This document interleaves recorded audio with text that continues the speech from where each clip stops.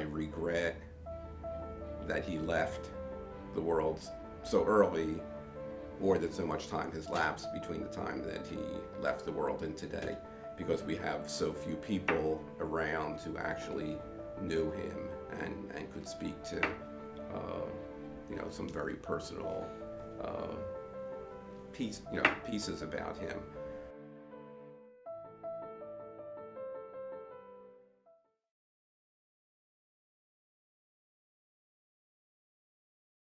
I think, first of all, people don't realize what a pioneer he was. He was among the first of the group of actors and actresses, mostly actors at the time, that began the Hollywood film industry. This was back in probably the late teens. I think his first film was 1917, and he was in something like 75 silent films over about a 12-year period. The talkies, as they call them, didn't come in until 1928. So he had at least a decade of films that he made.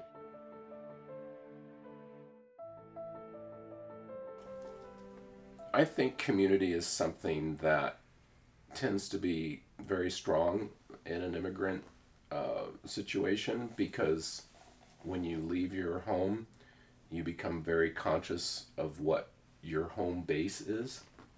So I think that's part of it. I also think that being an actor and being what is primarily known as a character actor, somebody who was capable of playing many different types of roles, from a complete hero all the way down to the most villainous villain. I think that offers an insight into the human condition and the human situation that because no actor really plays a villain as if they're horrible.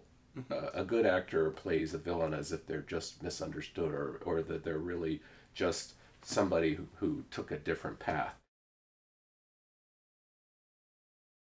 So the Motion Picture and Television Fund is now in its 97th year, and it's a charity that was organized in 1921 by industry visionaries Mary Pickford, Charlie Chaplin, D.W. Griffith, and Douglas Fairbanks, with the notion that the principal organization of labor in the entertainment industry is freelance, and freelance workers by their very nature have ups and downs in their careers, and the four of them felt like they needed to create a charity that would be there to support those workers when they were in hard times.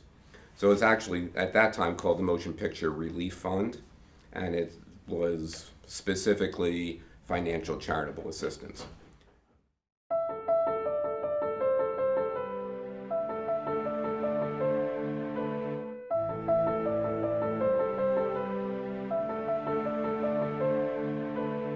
We actually have the case management cards from that period, 1921, and they're literally buying Harry a suit for his next audition, buying Mary a wig, finding an apartment for someone and paying rent for a few months and helping find that person a job. So it was very small, very specific. It was about money and employment. And it really stayed that way for a long period of time, really until Gene Hersholt comes along. So Gene really comes at a seminal inflection point in the Motion Picture Relief Fund.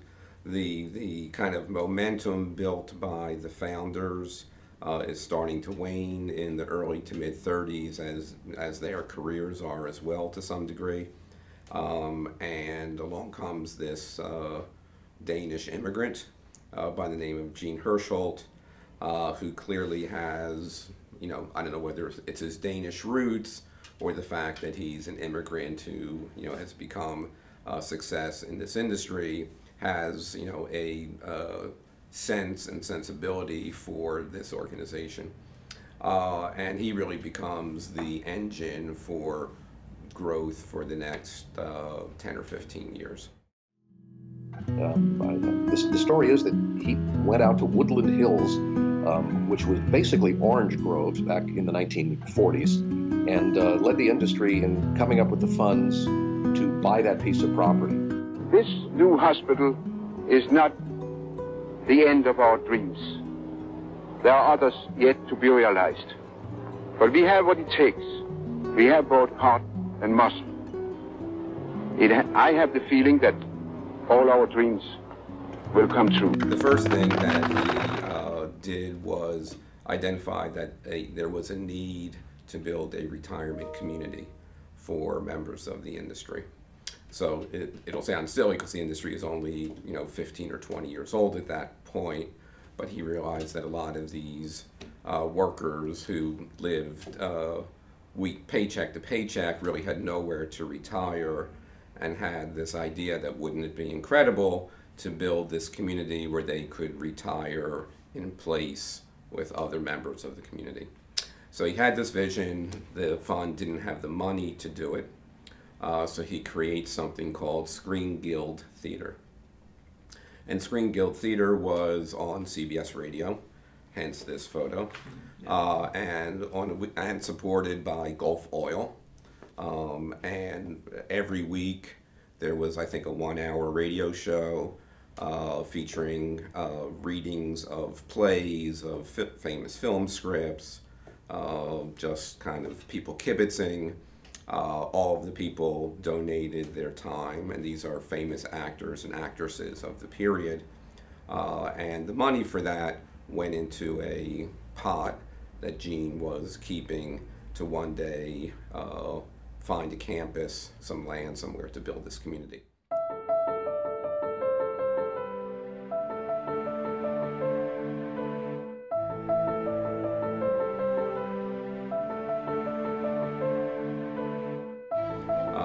It has been this, the spine of workers in the industry for 97 years. I mean, we probably have helped hundreds of thousands of industry workers, from below the line, above the line, any place on the call sheet, we've helped someone, and some of them have been quite famous. Daniel Selznick, who lives on the campus today, who's the grandson of Louis B. Mayer and the son of David O. Selznick, recollects coming to the campus with his grandfather to visit Norma Shearer from Sunset Boulevard. So that's the kind of person we had on this campus. Lots of other famous stars, and then a lot of people who were worked on, were greensmen or gaffers or grips or secretaries at studios. So it's really been the whole breadth of the industry, but it has literally kept people out of bankruptcy, kept people in good health, kept them in good financial health, come to the aid of people when they've couldn't pay their mortgage, couldn't pay their rent, couldn't make their car payments, couldn't go to work because they had a loved one at home who needed a caregiver.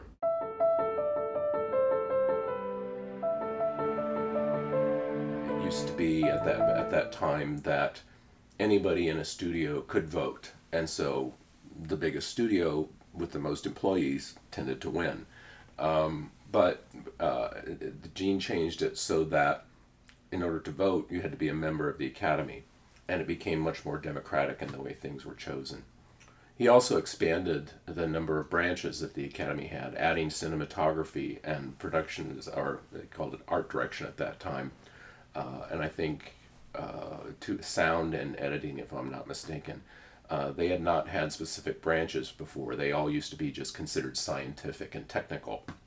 And so he created a much more democratic sense of balance on who participated, where editors and cinematographers had the same voice as producers and actors, so to speak. And that's carried over into the Academy even today. So in essence, it was during Gene Hersholt's presidency that the modern Academy was formed in the way we know it today. He was the one who was very much a proponent of educational programs. He's the reason I'm sitting here today talking to you about my job.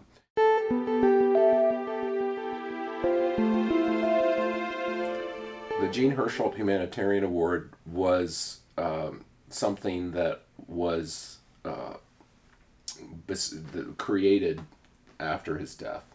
He had received a Special Academy Award for his work, his personal work, as Academy President, but also as the president for, I think, 18 years or so of the Motion Picture Relief Fund, which created the Motion Picture Country House and its clinics in Woodland Hills.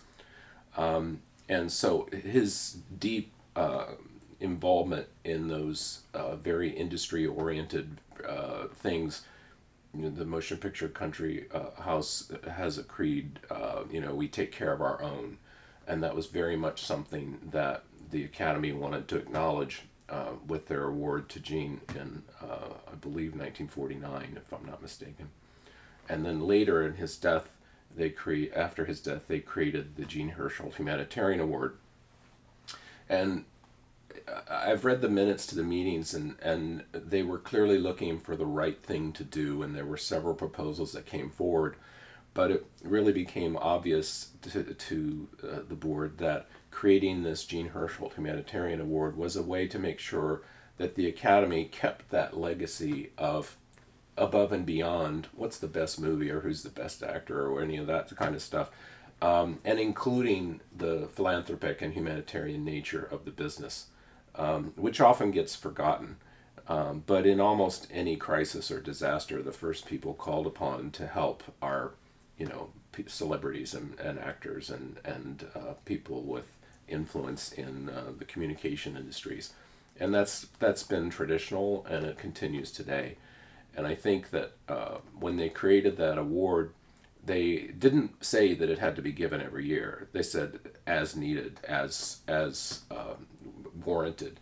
And so since 1957, it's been awarded, I believe, 38 times. So that's not even close to every year.